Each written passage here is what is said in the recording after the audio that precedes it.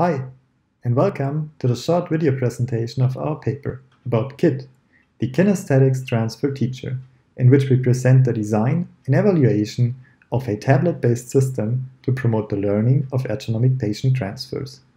My name is Maximilian Dürr, and I'm presenting this work on behalf of my co-authors Marcel Borowski, Carla Gröschel, Ulrike Pfeil, Jens Müller, and Harald Reiterer. Our work is related to nursing care. Nurses frequently need to transfer patients as part of their daily work.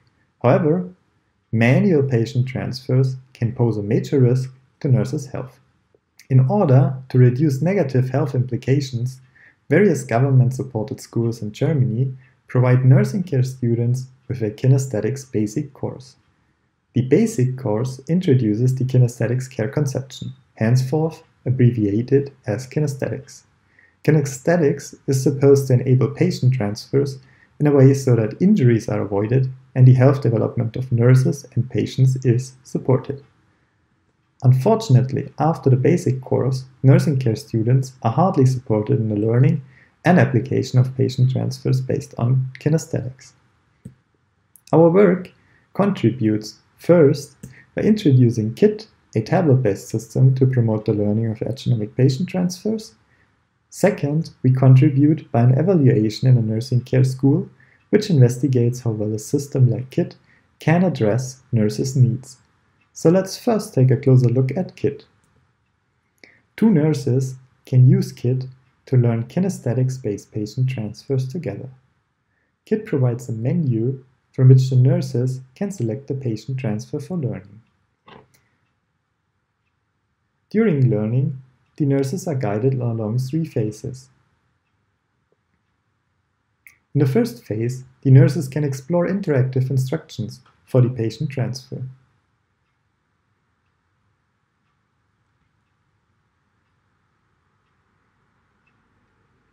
As part of this, the nurses receive important information about each step of the patient transfer.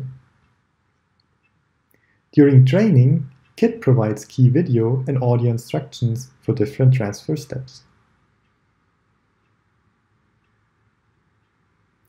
For the evaluation of KiTT, we made use of the Wizard of Oz method to simulate the automatic detection of risky behaviors during the training.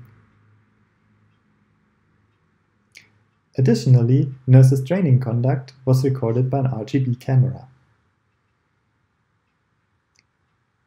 After the training, the nurses can review and discuss their performance.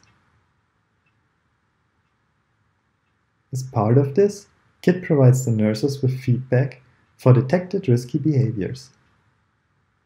So after this overview on KiTT, let's also take a brief look at some parts of our design process.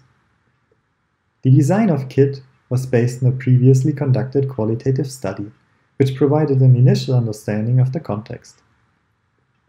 The content for KiTT was created together with nursing care teachers. We used 3D motion capturing to record data for 8 different patient transfers together with a professional teacher. Afterward, we post-processed the captures, created 3D animations, and reworked the animations based on the feedback of 4 nursing care teachers.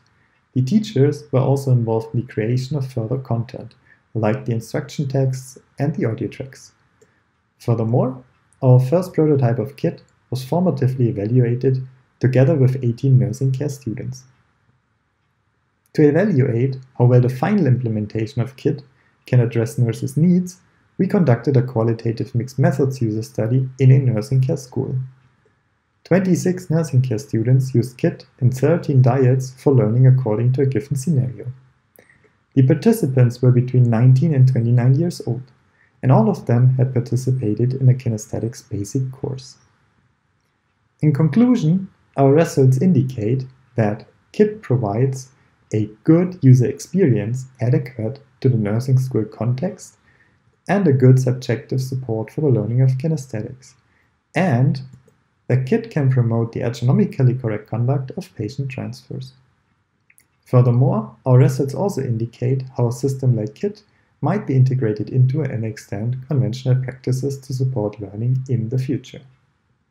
I hope I made you curious about our paper, which explains further details about KiTT and the user study. Thanks for watching.